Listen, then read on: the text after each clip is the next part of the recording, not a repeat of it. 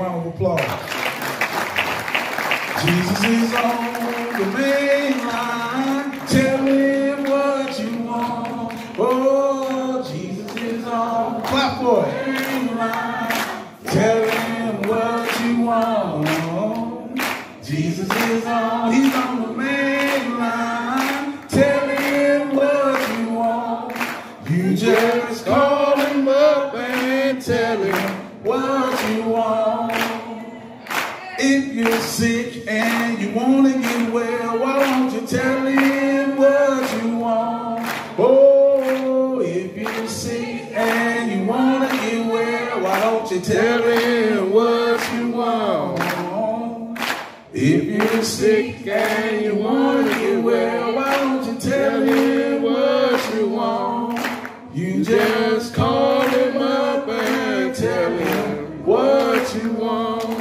Hallelujah. Let's give God some praise in this place. The name of hallelujah. Good to see everybody today. Look, we're going to have scholarship for our children as well. We got scholarships. We don't want no kid to miss camp. I promise you. We don't want no. So if you don't have the funds for your child to go to camp, we got them. Amen. No child going to miss camp. So the series title today is the stories that they didn't teach in Sunday school. I'll be closing it out. And it's another weird name. The title is called Onesimus. Remember that one? I don't even remember that. So I might be saying that Onesimus, wrong emphasis. But the book of Philemon is a little book between the book of Titus and Hebrews. It is also known as one of Paul's prison epistles. The book of Philemon is a story about a slave one called Onesimus who ran away from his slave master named Philemon. Philemon was covered by Paul. He was converted in Paul's missionary. He had accepted Christ when Paul came to Colossae, and our Bible is called Colossians. And he became a devoted Christ. He was a rich man because he could throw a whole service in his house. Said his house had to be huge. But Onesimus was a slave who stayed in the house of Philemon. So he knew the family very well. He was treated very well. But he still wanted his freedom. He was a slave. And he still wanted his freedom. And when Onesimus ran away, he's supposed to have stolen some money from Philemon. So Philemon really, he had got saved after this. He had slaves, but Christ came into his life, but he still was holding on to that part, that slavery part.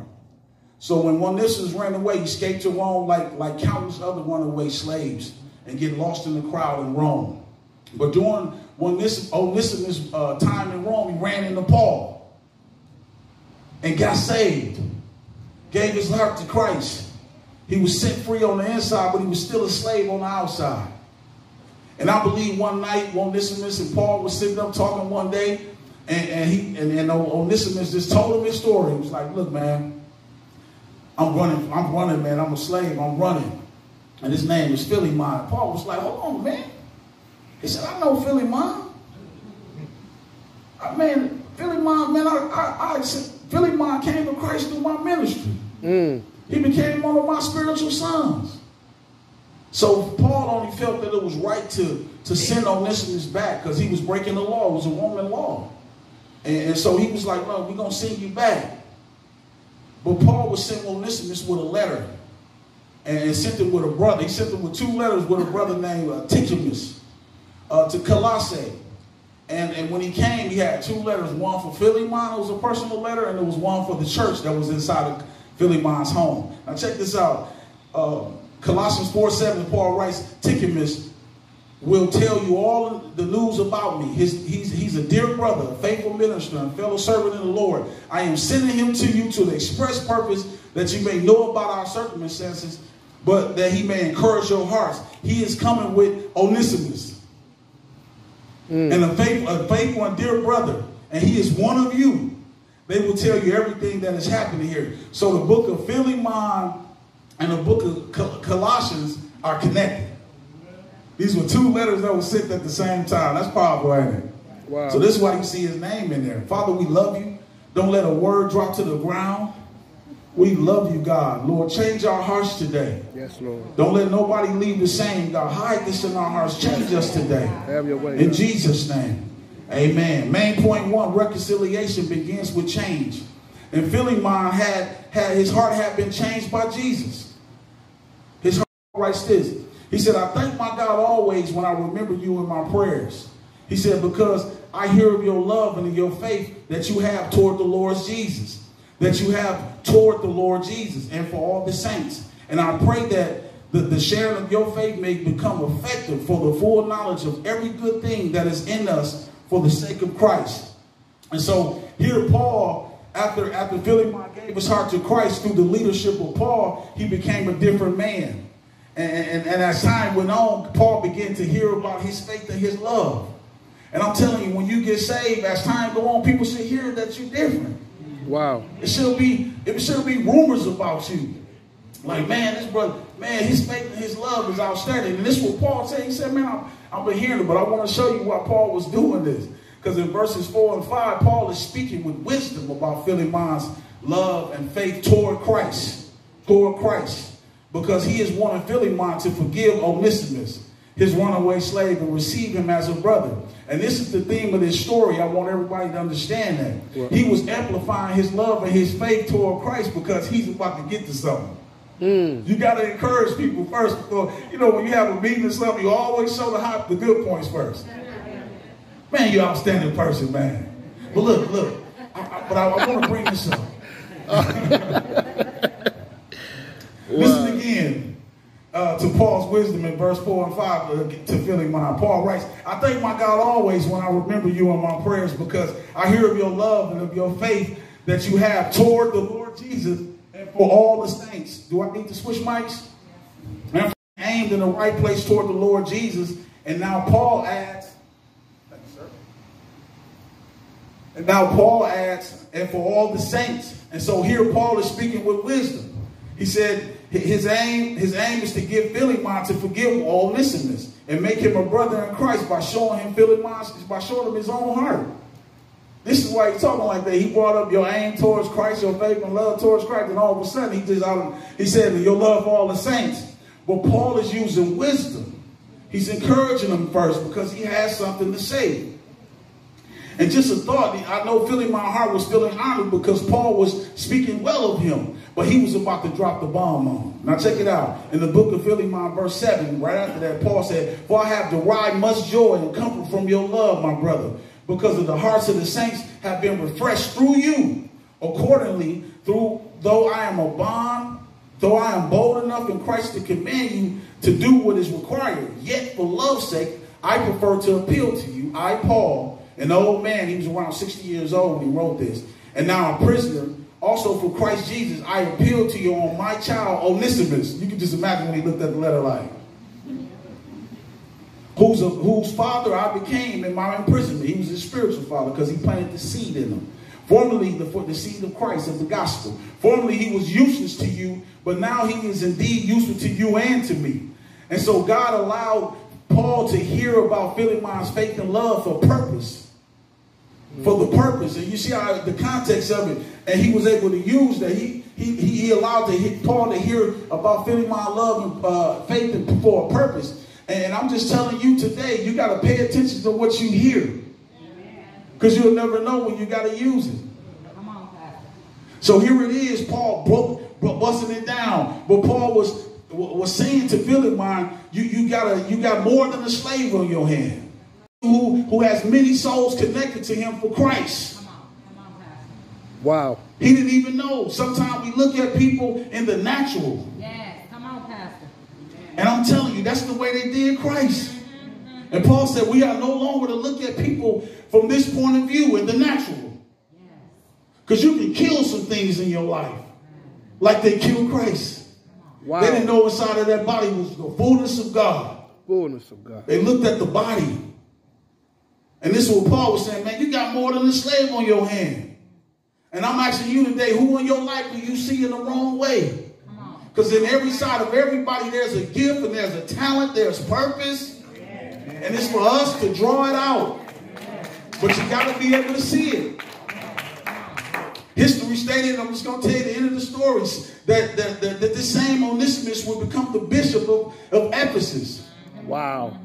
Timothy was the pastor in our book in Ephesians. Timothy was the pastor over there. But later on in life, here Onesimus, he became the bishop over there. Matter of fact, he would die. He would be martyred for the name of Jesus Christ. He wouldn't deny Christ. He got to that point in his life that he wouldn't deny Christ, and they killed him. This is how powerful he was. Wow. But he was saw as a slave. Philemon's faith and love was about to be tested in a broken relationship for someone who had stole from him and ran off. And let me tell you, you can be walking with God one day and loving people, and you're in the will of God, and then God shifts your heart, that he or she will shift your life toward the people you have hurt and the people who have hurt you. Wow, man. He'll just shift it, and you'll be growing because, listen, we be so happy as Christians, but we never deal with the wounds and the hurts. Tell about it, man. Amen, Doc. You'll come in church, hallelujah, praising God, and walk up out of the same wounds. Thank you. So here's Philemon having church in this house. He got it going on, but God shifted his heart. Wow. And pointed it toward Philemon, somebody who had hurt from him and stole from him. See, I tell you, when you get saved, that's cool, but you got to deal with the unresolved issues that you've been dealing with from childhood. Amen. Amen. And there's a verse for everything. The Holy Spirit is the power to heal these areas when we start to face them. Amen. James, y'all give Jesus a hand clap, because God wants to heal us. There's too many wounded Christians. By his wounds we have been healed. That's why we keep going back.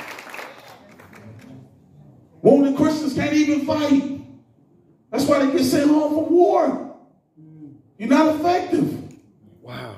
James 1:2 he said, consider it pure joy, my brothers, when you face trials of many kind, because you know that the testing of your faith produces perseverance. Let perseverance finish its work so that you may be mature and complete, lacking anything, leaving things unresolved. The things in our heart, it affects us from true change and maturity.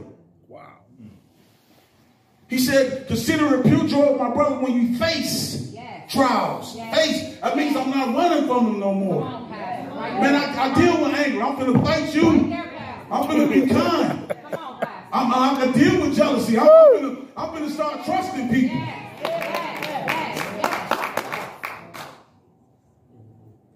Onesimus' heart was also changed by Jesus. Verse 11, it said, I appeal to you for my child, Paul said. Onesimus, whose father I became in my imprisonment. Formerly he was useless to you, but now he is indeed useful to you and to me. And this verse lets us know that Onesimus' heart was changed as well. Yeah. The name Onesimus means useful. His life, when he accepted Christ, his life had finally lived up to his name. His name meant useful. See, outside of Christ, man, it's hard to see who you really are. But Christ, he takes away the sins, and he takes things out of the way, and you can start seeing yourself. Put this in your back pocket. It is hard to see who you really are when you're a slave to sin. When you're dealing with alcoholism. Wow. And right now, the United States, morally, we're corrupt.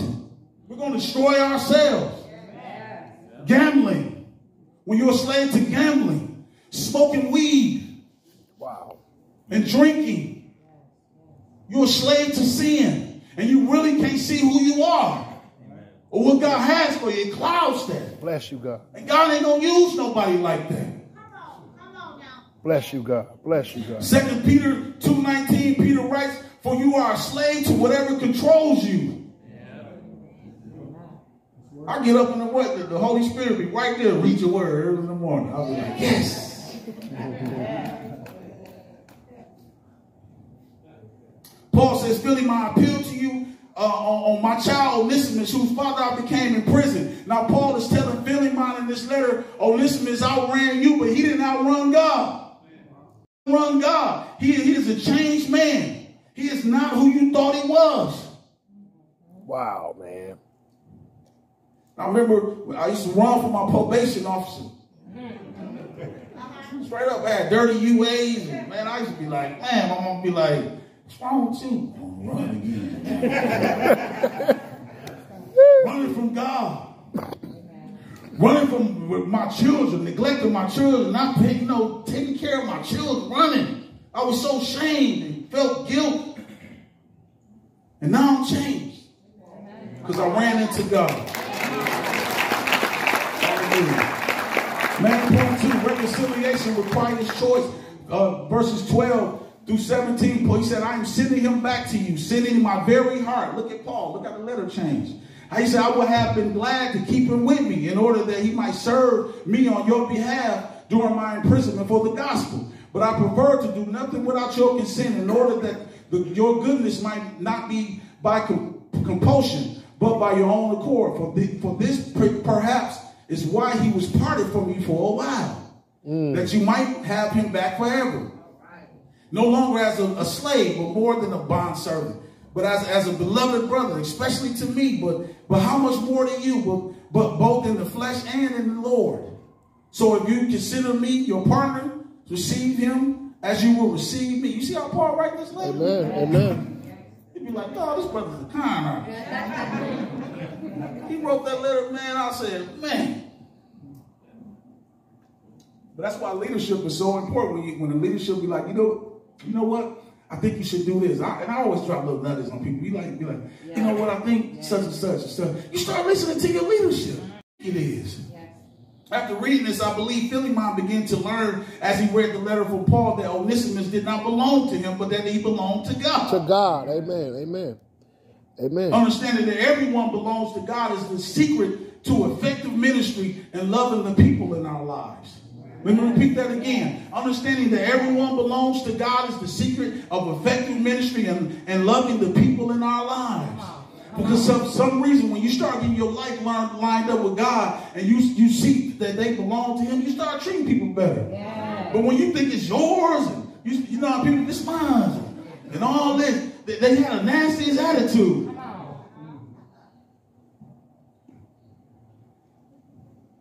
I can see Philemon reading this letter in excitement at first because Paul spoke well of it in the beginning. And now I see Philemon's heart being challenged while reading this letter from Paul because he had a big choice to make. He had to give up what he already had in mind about Onesimus. And you know, when God comes to us, I'm telling you, he'll shift on you. You already have some things in mind and it'll make you sad because he said, no, this way. This way. Amen. You get sad, man. Amen, Doc. Amen. Amen. Amen. You're like, man, I want to cuss this dude out. Amen. Amen. Then the word will pop in your head. Don't pay back evil for evil. Overcome evil with good. You're like, Lord Jesus. Wow. Shaking that word. Amen. Proverbs 19:21. It says, this many are the plans in a person's heart, but it is the Lord's purpose that will prevail. Amen. Many are the plans in a man's heart, but it is the Lord's purpose that will prevail. Wow. This is why we sometimes battle with God in the choices we make, because we already had in mind what we wanted to do. Wow. We must learn what Jesus did in the Garden of Gethsemane.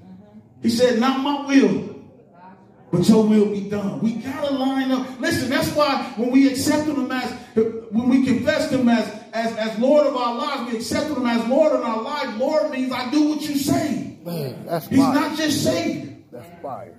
Just in my times of trouble and need. No, he becomes Lord. That means I do what he's saying. And he's going to be shifting in your life to make, and in the choices you make, because it's his will. Amen. A couple nuggets from this story. God used a runaway slave to grow Philemon and his love for a person who he thought was beneath him. You might be the supervisor, but you got to look at people with love. Yeah. The manager. Even the pastor. I can't just walk around, yeah, you ain't the pastor. Anybody know me? I'm up here in authority, but when I'm off this platform, I'm the nicest guy. Hey, how you doing? You know, it's kindness. Because we're one. We're one in Christ. Philemon was running the whole church in his house, and God began changing the way he saw people and the way he would deal with people through this runaway slave. God was growing his compassion for all mankind because nothing was lower than a slave. And understand this, there's no ministry without compassion. There's no ministry without compassion. Help us, Lord. John 3:16, you got to get that deep down inside of your heart. Yes, yes. God so loved the world. That's everybody. Wow. That's why I said this church is powerful, because you walk and you see different race. Yes, yes, yes. That's why we stand next to none. The church must be in a position for backsliders, because that's what Onesimus meant. We're coming back. We must be in a position for backsliders and people who've been running from God their whole life. We got to be in position. That's why this letter had to go together. These two letters had to go together.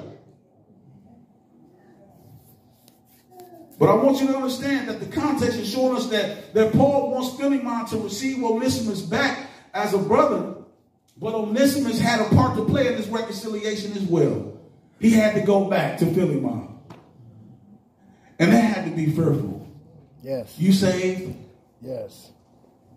And God wants you to go back, but your leadership give you some direction to go back and make it right. Yes. Wow. And so here's Paul working both sides, because he see what God is revealing to him. God showed me waiting for forgiveness is fearful as well. You know, when you go back and you go into forgiveness and you want somebody, it's fearful. Wow. That can be scary. And God telling you to go back. He don't know what's going on. He going back to a situation that he don't even know the result. And that's what faith is. God will call you to go back. But Paul teaches us in Philippians 3:13, Paul writes this: brothers and sisters, I do not consider myself yet to have taken hold of it. But one thing I do, he said, forgetting what is behind and straining toward what is ahead. I was like, that was context though. Because some of us, we would take that and we'll just stand on it. Paul said, man, don't go back. Just keep going. That's context. Yes. But in this, Onesimus has to go back to get some things, to make some things right. Yes. Verse 12 says this. So I have to reiterate this. Sometimes God will call you to go back to where you came from and make things right with the people who hurt us and the people you have hurt in your lives. Yes.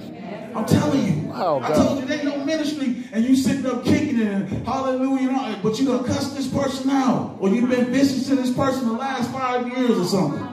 You say you've been forgiven. God will call, man, he will deal with your heart to go back and ask the person for forgiveness. Or begin to forgive some people who hurt you. Amen. Because I tell you, man, unforgiveness speaks from the grave. It takes courage to go back to the person you have wronged or to the person you have hurt without knowing the outcome.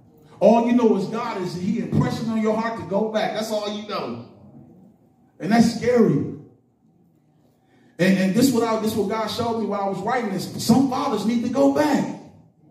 Amen. Just because you ain't got the amount of money that you think you're supposed to have. You better tell the doctor. You got to go back. Because kids, they just want to see their dad, man. Amen, doc. Amen. And the mama just got to stay out the way for a little while. Amen. Because she be that magnet standing behind it to brothers that are struggling. The baby come out, she see, oh my God, daddy. They just kicking, having fun. They go, mama, you like that. You know, let your child see his son. Yes, sir. A father is very important to the child. Amen. Some husbands and wives need to get back together, need to go back. It ain't that serious. It's fixable. Some of you need to go back to school. You ran from school, didn't finish. God saying go back. Some of y'all running from God. And you need to get back. And that takes courage. And I remember I was in Teen Challenge. Brother Mark here today. I remember I was in Teen Challenge. Man, the first time I came was in 2007. They said I was a bully, man. I was like, man, stop playing, you know. And I would be disrespectful to the staff. Now, these people trying to help me. This is a faith-based program trying to help me with my alcohol and drug problem and my life issues. And I'm running through there reckless. I ended up graduating, though, but look. I ended up having the same problem. We're going back to my same position. And I had to go back. I said, man, I felt so bad. God was like, go back. All I knew was God told me to go back. to the same place I was reckless at. But they was waiting on me in love.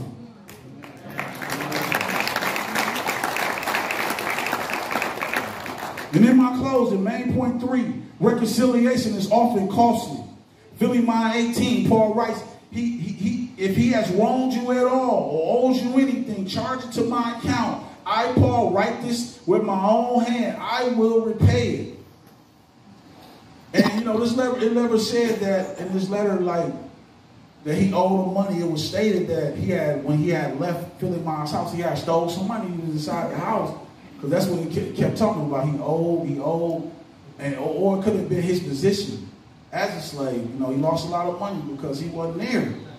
So that could have been the point. But remember, Paul sent Tychicus back with Onesimus with 2 letters, and one in the church of Colossae, one for the church of Colossae and Philippians' house, and one personal letter for Philippians himself. And I believe both of these letters, they helped him to understand the power of forgiveness. Wow. I just want you to understand that. This whole letter is about the power of forgiveness. That's what this whole letter is about. That you need to forgive some people. There's some people in your life right now that you ain't forgave yet, and Christ forgave you. Amen. Wow. Ouch. Ouch. And you know what? When you hold on to unforgiveness, it makes you a slave. And so Onesimus and Philippians, they both needed to be set free. Philippians was he had unforgiveness, so he was spiritually a slave, and Philippians was physically a slave. They both needed to be set free. And when you keep unforgiveness, look, it just weighs you down. Y'all remember the old saying, unforgiveness is like you drinking poison. Oh, I forgot the rest of it. But it's like you drinking poison and hoping that person dies. Yep, that's it. Unforgiveness ain't nothing to play with, man. After Onesimus read this personal letter from Paul, he heard the letter to the church as well. He read his letter, now he got to listen to this because he a part of the church, so he get it. And I was thinking, like, did Paul have him in mind when he read it? Because Colossians 3:12, Paul writes, therefore, as God's chosen people, holy and dearly loved, he said, clothe yourself with compassion, kindness, humility, gentleness, and patience. He said, bear with one another, forgive one another, if as you have been, even forgive one another. If any one of you have a grievance against someone, forgive them. Forgive as the Lord forgave you. Philippians, he was hearing it both ways. And I'm telling you, when God wants you to do so, guess what? You can't outrun him. You'll be riding down the street in your car and look up and be on a billboard sign. Man, you crazy. Because it's his will and not yours. And sometimes we be trying to run from God's will when it's going to bless you. Amen. At the end of one Onesimus' life, I told you, he was a bishop. It's just all it's going to do is bless you and the person that's connected to you. Somebody needs to be freed up. Somebody owe you some money, let them have it. It's crazy whenever you see a person and you ain't got it, and every time you see them, just because you in a position, and every time you see that person feel less. Free them up. Wow, Doc. Wow, man. Here are a couple tips to help you understand the power of forgiveness. When God is calling you to forgive someone, always understand forgiveness don't come with feelings. They come by faith. I just read it to you. Forgive as the Lord forgave you. That's a word. That's a scripture. And it don't come with feelings. It comes by faith. So when I forgive someone, the next day the enemy going to go just like this. And you're going to feel that same way about that person. But you got to understand you did it by faith. It has nothing to do with feelings. Help us, Lord. And you have to repeat to yourself, forgive it. And you just keep it moving. Help us, Lord. Help us, Lord. And the more you speak life to yourself, forgiving, it goes in that wound. Then the wound starts to close up. Then the stitches come. Then the stitches come. Then a couple more weeks pass, the stitches start breaking. Because you're still saying forgiven. Because he's still bothering you about that person. Forgiven, but the stitches are breaking loose. Now the pastor, now you're going to life groups and you're talking to the pastor. Now they helping you get the stitches out because it's healed. And now you got a scar. And that's a testimony. That's what a scar is. We need to be healed. Unforgiveness. That's why the cross is so powerful when we come to Christ. And there's some of you here today that's so far away from Christ, you need to be healed. You're broken. I'm broke. I spoke to a brother this morning that was broken. And I told him, I know what you need. You need Christ. Hallelujah. Let's continue in worship.